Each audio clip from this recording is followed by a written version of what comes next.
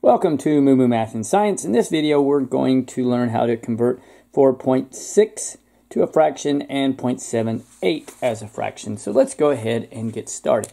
Okay, the first thing is we need to, let's talk about the decimal. Numbers to the left of the decimal start at 1, then tens, hundreds, thousands. But numbers to the right of the decimal start at tens. So the first thing we are going to do is write this as a fraction, and we need to move the decimal all the way to the right. So it becomes 46.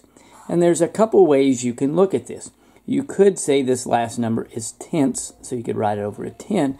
But I think the easiest thing is just write a 1 and then count how many numbers are to the right of the decimal and write a 0 for each of those. So now what we need to do is we have an improper fraction. 10 can go into 46. So I'm going to take 46 divided by 10, and I'm going to rewrite that as 46 divided by 10. 10 goes into 46 4 times. 4 times 10 is 40, and you have a remainder of 6. Now what we do is we take the remainder and place it over our original denominator. So I'm going to write 6 over 10, and remember we have 4 because that's how many times 10 went into 46. Now we can further reduce this down because 2 will go into 6 and 10. So 2 goes into, I'll write a 2 right there. 2 goes into 6 3 times, and 2 goes into 10 5 times. So 4.6, if you want to write it as a fraction, is equal to 4 3/5.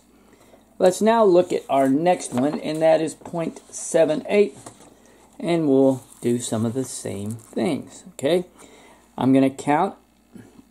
First, I need to move the decimal 2 places to the right. We have 10 100ths. So what I'm going to do is I'm going to write 78 over a fraction, write a 1, and I'm going to count 1, 2, so I have 2 zeros. So we have 78 over 100. Now I can reduce this by dividing both sides by the numerator and denominator by 2. So 2 goes into 78 39 times, and 2 goes into 100 50 times, and 39 is a prime number, so that is 0.78 as a fraction is 39/50. I hope that helps. Moo Moo Math uploads a new math and science video every day. Please subscribe and share.